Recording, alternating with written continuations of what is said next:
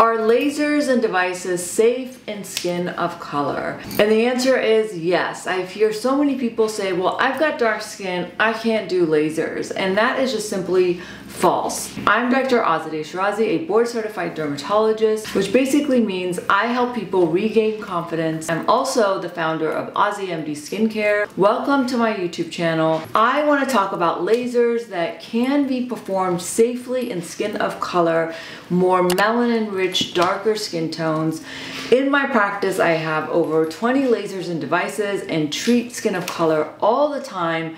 And I find that we just simply don't have as much information and education when it comes to skin of color than we do with melanin poor skin or lighter skin tones. So I thought this video would be helpful for people that have darker skin tones to help guide you in terms of becoming more educated and informed about the nature of melanin-rich skin or skin of color. In dermatology, we call it melanin-rich because darker skin tones naturally produce more melanin. And we're going to get into how that comes into play when it comes to lasers. But before we get started, don't forget to rate, review, and subscribe. And I'd love to hear from you, so drop me a comment if you have any questions after this video. First, let's talk about how darker skin is different than lighter skin tones. There's really two factors in the skin that differentiates the two. One is melanocytes and their activity in producing melanin. So when we're referring to darker skin tones, traditionally used as Fitzpatrick type 4, 5, and 6, which signifies darker, more melanin-rich skin, versus type 1 and 2, which has less melanin in their skin. And because they have more melanin, their response to external stimuli, whether it's heat, friction, any kind of disruption in their skin,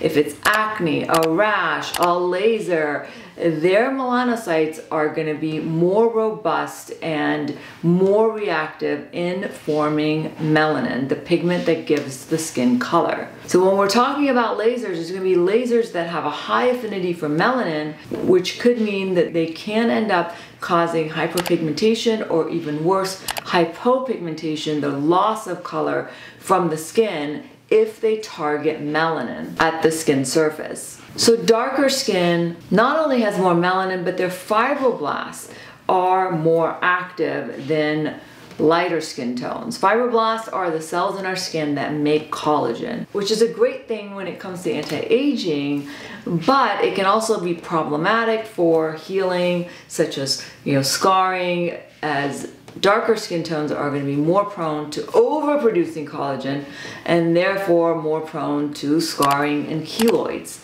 because they just simply have more robust fibroblasts. Number two, the concerns we see in darker skin tones are often very different than concerns we see in lighter skin tones. Pigmentation. Patients tend to complain more about uneven skin tone, discoloration, hyperpigmentation left over from acne, and not so much wrinkles or thinner skin, whereas in lighter skin tones, we see more fine lines and wrinkles earlier as an aging concern. So the type of treatments we may offer patients with skin of color may be very different than ones with lighter skin tones. One of the myths that I hear are, well, I've got dark skin, I don't need to wear sunscreen. And that is absolutely false because sun protection is so key for dark skin. They do have more built-in protection, so they may not burn in the sun as quickly as fair-skinned individuals, but they can suffer from hyperpigmentation. So it's absolutely necessary for darker skin tones to wear sunscreen to protect their sun,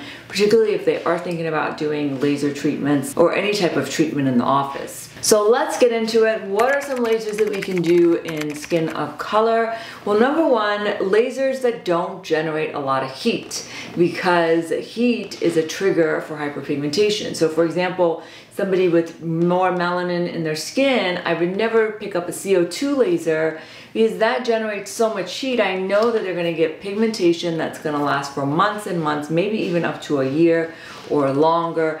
I'm gonna go for a cooler laser, one that doesn't generate a lot of heat. So something like the erbium laser. One of my favorite lasers for darker skin is the profractional laser. It is a fractionated erbium laser, and I have used this in multiple skin of color patients that have done really well. And that's because this laser doesn't generate a lot of heat. It does nice smoothing, it helps with texture, it can remove pigmentation. So the profractional is one of my favorites. Another laser one is called the Pixel, which is another fractionated erbium. I find the profractional to be better, it's more powerful, and we can tune the laser to much varying degrees as opposed to the Pixel, but they are a great option for darker skin. The profractional laser also is used to treat acne scars. Number 2, lasers that bypass the surface melanin and have longer wavelengths of light, such as the 1064 nanometer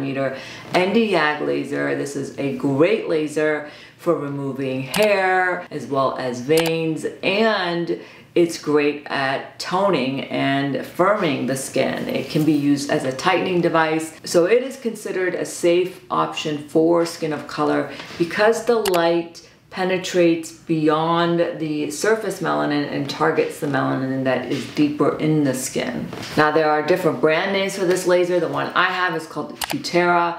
It has a 1064 nanometer laser. And then lastly, number 3, lasers that don't necessarily target melanin, such as the halo laser.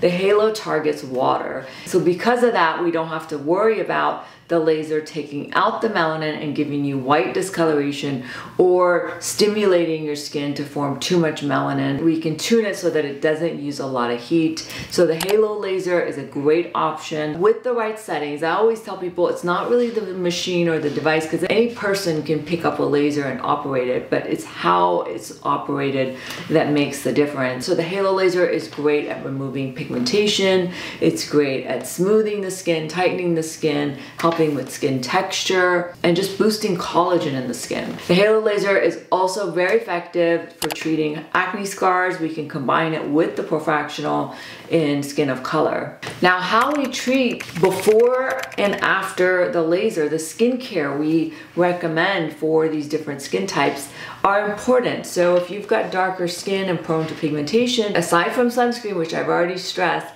it's important to perhaps start you on a retinoid or a lightening cream, something with hydroquinone, to prep your melanocytes so that you're not going to overproduce melanin as a result of the laser. So these treatments and skincare regimens can also be tailored to your skin type depending on if you have darker skin or lighter skin. Now there are also devices and machines that are not technically lasers, they are not light-based, but they do help skin rejuvenation, and that is something called microneedling, which is purely mechanical, so it doesn't use light or heat or anything like that. It's very safe for darker skin tones. It can help with acne scars, it can help with, skin rejuvenation. Now microneedling tends to be a lot more mild, so you may need more sessions to achieve similar results to lasers. Radio frequency and ultrasound are other technologies that we use in the office for skin tightening that are suitable for darker skin tones. In our office, we use a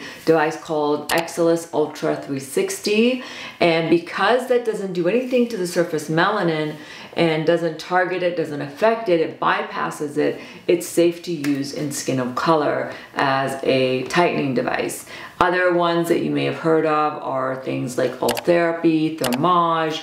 These are also safe for skin of color. Now, Morpheus 8 combines microneedling with radiofrequency, and really, again, is highly operator dependent. You could potentially get pigmentation from RF microneedling, so you have to be really cautious, but it can still be done safely in skin of color. All right, guys, I hope that was helpful and gave you a guideline to choosing lasers and devices based on your skin type and the degree of melanin that's found in your skin. I do think we need more information pertaining to skin of color, more education. There's not as much information on this topic as there could be, so I hope this video is helpful and serves as a guide. Thanks guys for tuning in. Don't forget to rate, review, and subscribe, and comment below. Let me know what you want to hear about next.